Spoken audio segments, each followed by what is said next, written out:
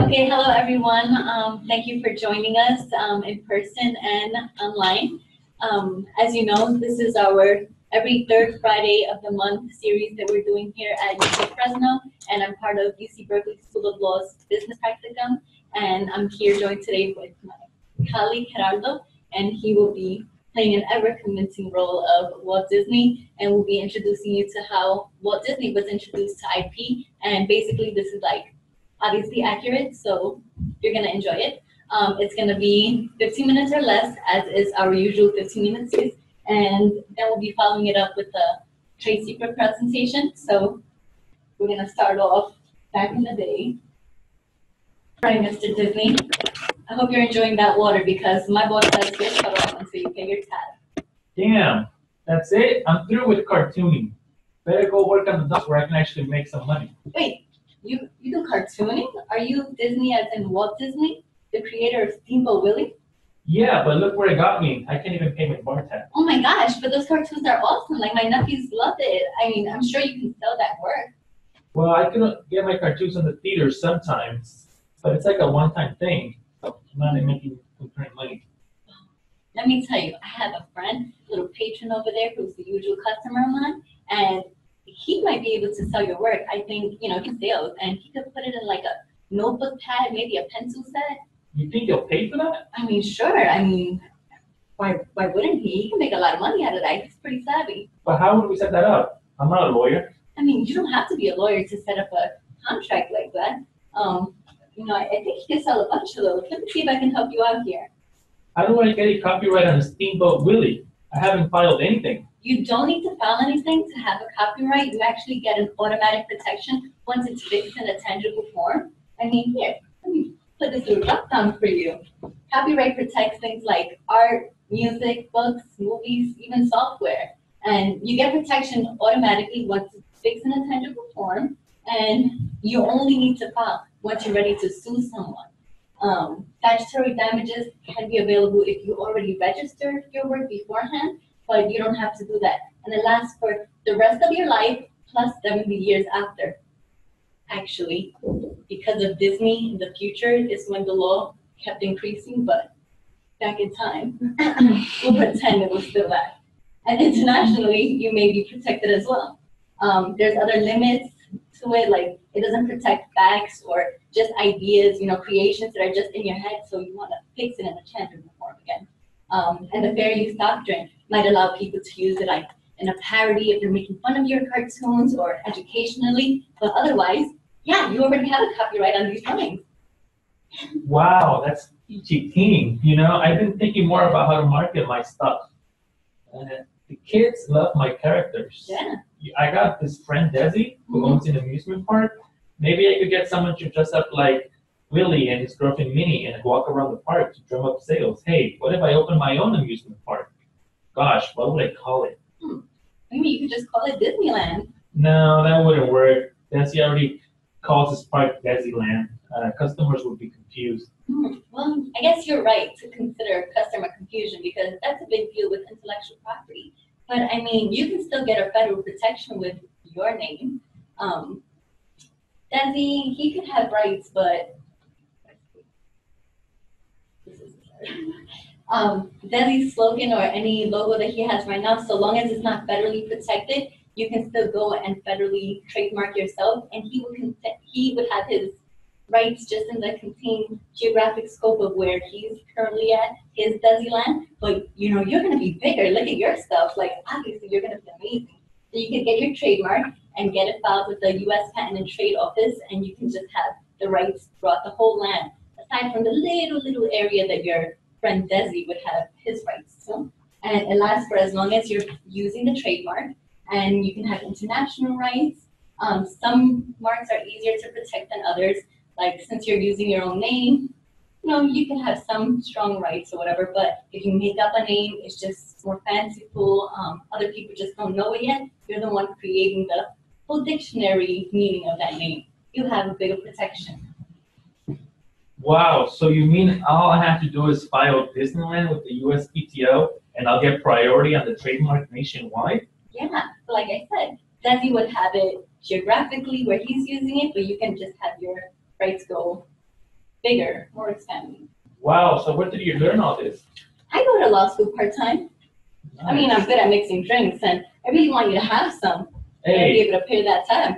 hey, that gets me thinking. My first job was working for Azad Calderer, you know, the Coca-Cola guy. I could sell that at Disneyland and make lots of money, you know.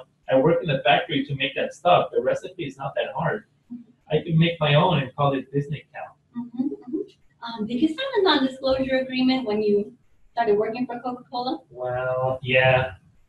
Well, this sounds like the ingredients, you know, they might not be too hard, but sounds like they're protected through trade secret. And that's something you can actually think of for using with your own stuff. What's trade secret? Well, not the trade secret itself, I meant the non-disclosure agreement. So Okay. let me see if I can bring down another. Okay. Well, the non-disclosure agreements will help you protect like the rights that you have, that you're developing, just like Coca-Cola. Those ingredients are going to be protected. So unless you were an outsider inventing ingredients that ended up tasting like Coca-Cola, you cannot just make it up yourself now because you signed a non-disclosure agreement when they gave you all of the ingredients to make Coca-Cola. So you're forbidden from using that.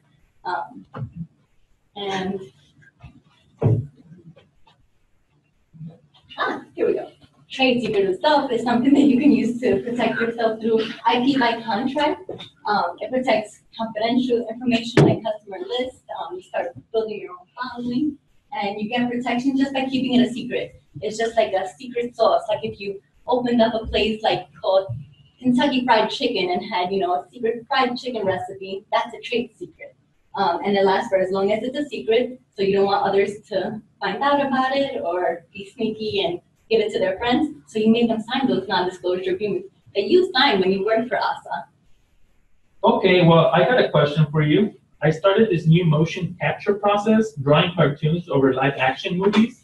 I don't think it's ever been done before. How do I protect that? Oh, wow.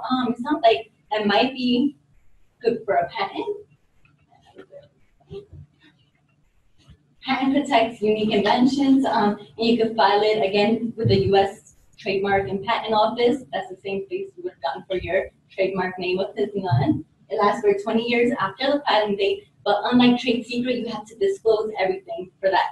So if you have like a secret sauce, it's no longer so secret because you have to tell others how to do it, and then you get the protection. The protection can be international, and there's other limits and details about it, and patenting can be pretty expensive, so you're gonna want to make some money before you go out to get a patent. Wow, hey, you are so smart. Hey, wait a minute. Maybe I should go to law school. Walt Disney, trial lawyer, senator, Supreme Court justice. Oh. Hey, so are you going to make that introduction, you know, to that sales guy who might want to make the steamboat really in a pencil set? Yeah, I mean, I'm gonna go talk to him right now, and when you do your agreement with him, make sure that you factor in a big tip for me. Hey, so if he signs this, he'll be my... Licensee. Yeah. Yes, my licensee. See. All right, you guys. So obviously you wouldn't have any questions because this was an amazing presentation. But seriously, if you guys have any questions, you can send them over to us now. We're happy to answer them live, and we'll be starting up a a trade secret presentation next. It won't be in skit form, but we're just going to go through a few slides, letting you know a little more about trade secret. And if you have any questions, you can find us on Facebook, and we're trying to get that up and growing and moving too, and we're happy to answer those too. And it's not limited to just this topic. Just make sure that you don't get too specific on your own things, because everyone else could see it too, and it's not protected. You're only protected when you meet with us in person, and you can sign up for a slot with people at the Law Center. You know, we're here every third Friday of the month, and we're happy to meet with you guys one-on-one, 40-minute sessions, and just tackle your legal issues or let you know of any problems that you should think of. Okay, so here's a primer introduction to trade secret for entrepreneurs. Tiny print. What is trade secret? It's a confidential and commercially valuable confidential and commercially valuable information that gives your company a competitive edge or advantage, kind of like KFC's secret sauce or things like Coca-Cola's recipe, customer lists, methods of production, marketing strategies, pricing information. These are things that maybe an outsider might be able to see and try to gather up this information, but you want to protect it as much as possible so other people who would have easy access to it, like new employees or contractors, maybe a social media consultant who comes in or any type of consultant, you're going to want to have them sign non-disclosure agreements. Make sure you protect your trade secret. That is key. Why haven't I heard of trade secrets as much as other forms of IP, like trademarks and copyrights and patents? It's because their protection depends on secrecy. So people aren't going around talking about what their trade secret is. And unlike patents and the other types, it's not publicly recognized or filed with the government. And why should you opt for trade secret protection over patent protection? Is because with patents, you're disclosing all of the information. So you do get protection for 20 years and no one else is really allowed to use it. But if you can protect yourself by keeping the secret sauce a secret for longer than 20 years, it behooves you to consider a trade secret because your protection for that intellectual property is going to go on for as long as you keep it a secret. Can I license my trade secret without losing protection? That depends. Disclosing a trade secret can weigh in favor of trade secret status. On one hand, licensing is evidence that a trade secret is commercially valuable. On the other hand, one could argue that the fact that a trade secret holder has such proprietary information indicates that he no longer is trying to maintain secrecy. So companies must make licensees sign the non-disclosure agreements before granting any access to such information. Keep talking about the secret sauce. It's like the popular trade secret. If you have the KFC bucket. So again, other examples are the customer and supplier list. If you have somebody come into your company and they want to branch out and make their own business that's similar to yours, you want to protect that customer list because they can just steal your customers and give them a cheaper price and just, get you out of a business. So you want to protect it by having them sign those non-disclosure agreements. You can't go on and tell them that they just can't start that other competitive business because, especially in California, that's frowned upon. So marketing and advertising strategies, personal information, consumer profiles, technical information like designs and patterns, processes and formulas. You gotta think of when McDonald's first started. Everybody wasn't doing the whole station, the stationary stations where one person is doing the fries and the other one is doing the burgers. They were just doing one order, one person themselves, so it was taking longer. And when McDonald's came out and did that, he wanted to keep it as his trade secret at first, but it was visually seen by the customers, so other people were still able to copy it. So you gotta think of what's the best way to protect that. That might have been something that could have been protected through a patent. The 4 elements of a trade secret consists of information, and it derives economic value, and it derives that value from the fact that it's a secret. It's not generally known, and is the subject of reasonable efforts to maintain the secrecy, such as using the NDAs, advising employees that it's a trade secret. They might think of, like Walt Disney would have tasted the Coca-Cola and thought, hey, I know the ingredients that make up this Coca-Cola or the Dr. Pepper, but he doesn't know in what degrees to use the ingredients. So he needs to know that it's a trade secret and why he's signing the NDA and what the NDA covers. So you want to limit access, make people use badges, passwords, and such in the company. How to protect your trade secret, reasonable efforts. Again, we have the NDAs, put locks on doors and file cabinets, issue confidentiality reminders to employees, ID badges, specific procedures for visitors. And when you think of protecting the trade secrets, recently the iPhone 10 was released, and one of the people, like the software engineers who was working on that, he brought his daughter over, and she was a social media person, and she started live streaming or YouTubing herself with the iPhone 10, and she started scrolling through it, showing the features, and he got in trouble. He had signed a non-disclosure agreement. So on the one hand, maybe having that visitor over was bad, but then also having her scroll through the phone and showing the confidential email information that got him fired. He was a valuable asset to the company before then, but you want to protect your trade secrets even when they're released. So do not discuss confidential information and provide guidelines to your workers, informing them of what information can be shared and how to protect it themselves. Thresholds. Pros and cons of a trade secret. A pro is that it's an inexpensive form of IP. There's no registration cost, unlike a patent application that can be like $15,000 on the low end.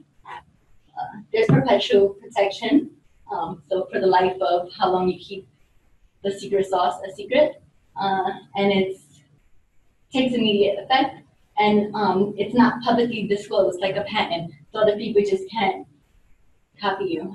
They have to go through their own amounts of efforts. But again, a con would be that with trade secrets, so long as somebody else independently creates the same procedures or methods or ingredients that you're using, they can still use it because they're not copying off of you and they're not infringing on your IP by creating it themselves too. Trade secrets are easily misappropriated because they represent nothing more than information. If your company has high employee mobility, it facilitates such misappropriation. You know, if you have like a turnstile of people coming in and out of your business as employees, and then somebody else is protecting something that you thought wouldn't be able to be duplicated, you wouldn't know which one of those employees went out there and gave up that information. It's harder to track. Since trade secrets aren't publicly recognized, investors may mistakenly undervalue your IP or like your business itself, you know. They don't see it as a tangible form of money proof or value proof. And trade secrets don't protect against reverse engineering. This is what I was saying of somebody else independently creating it or tasting your sauce or your drink and being able to duplicate it themselves. And it's difficult to determine and detect violations. Yeah, especially if your company has a lot of people leaving, you won't know which person to even track down and try to follow and figure out who may have given that information out. All right, loss of trade secret status, proper means. Trade secret law does not protect personal skills, general knowledge, or readily ascertainable information. And for that, you can think of it visually, aside from somebody going on your website, taking down your information, or like with your social media secrets. They can see how many times you post and what platforms to use. So that's not protectable. And like the McDonald's thing, the customers were able to see the way they were doing the food, so that couldn't be protected. Obtaining secret from published literature, no longer secret. Observation of publicly available product in public use or public display.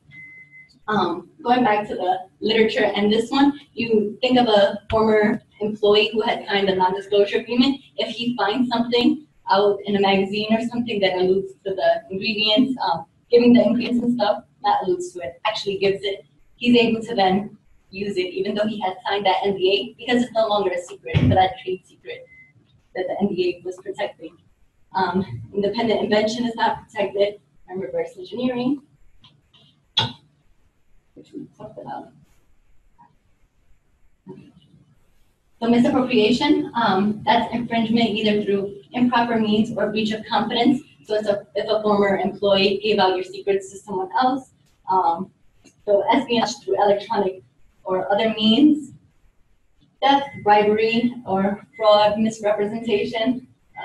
Breach of confidence goes to express agreements and implied agreements. Express agreements would be contracts keeping certain information confidential, and the implied ones. One alleged infringer held to have breached an implied confidential relationship happens when the infringer knew of its information or infringer had reason to know of the information, and the trade secret holder was reasonable in inferring that the infringer consented to the information. I wanted to bring back that iPhone incident up again, but here there was a breach within the relationship of the parent and then the daughter who was there, and then her maybe getting the iPhone from him could have thought that she was able to give it out to other people and show the secrets otherwise. She did take the fault on her own, but so the legal landscape for trade secret protection, they're primarily creatures of state law. Individuals or corporations may seek civil damages in state courts by pursuing a common law court action for misappropriation or through specific state statutes. California has adopted its own version of the Uniform Trade Secrets Act, and you can get the section codes through the PowerPoint. This is just another slide going through once an employee is hired, the confidentiality, I'm saying a lot, confidentiality agreements, the NDAs that they need to go through, just let them know what they're signing and why they're signing it and how they should be protecting the information. You want to keep showing that you're protecting that trade secret and not just showing it, doing it, and having other people do it as well. The employees are the big ones who can help you keep that a secret. Consider having independent contractors also sign the confidentiality and invention assignment agreements. So you want to limit the types of customers they may work with. But let's say contractors, in a sense, are being hired for the type of business that they have. So if you're working with an independent contractor who's making websites, you can't tell them that they can't work with other people in that same capacity. So it's quite hard to get someone to agree to signing agreements like that. And just again, letting people know about their confidentiality obligations. In some states, businesses can protect their trade secrets by imposing non-compete agreements and having their departing employees and contractors agree to that. Again, we spoke about this earlier, that California has rules against this. That non-compete business is not really going to work with you here. So you want to give exit interviews that remind people of the non-disclosure agreements and the confidentiality that they should be upholding for you. Prohibit personnel in a sensitive position to stay on the job for any length of time after they've given notice that they're going to be leaving the company. You want to limit their access to resources at that point, especially the trade secrets or other information that they may be able to maybe take out through a thumb drive or learn of new information. Again, you want to protect it, and it just may seem that they have no more reason to be getting that information. After an employee or independent contractor gives notice, the company can monitor the email to determine if the worker has begun to take actions that might be indicative of misappropriation, like forwarding to an outside email or copying a whole bunch of things off of their computer and sending it to their other emails, maybe photocopying in excess or lots of use of office supplies. And that's it. However, do you have any other information on trade secrets that came up through the presentation? No, I think it was pretty well explained. Okay. All right, guys, so if you have any questions about trade secrets, shoot it to us. Do not give us any information about your trade secret. Then it's no longer trade secret unless you meet with us in private and we have our confidential one-on-one sessions, which we're happy to do with you. And we do them for free every third Friday here in person. And we're also out in UC Berkeley Law in the Berkeley area. So find us in the East Bay or here. Thank you.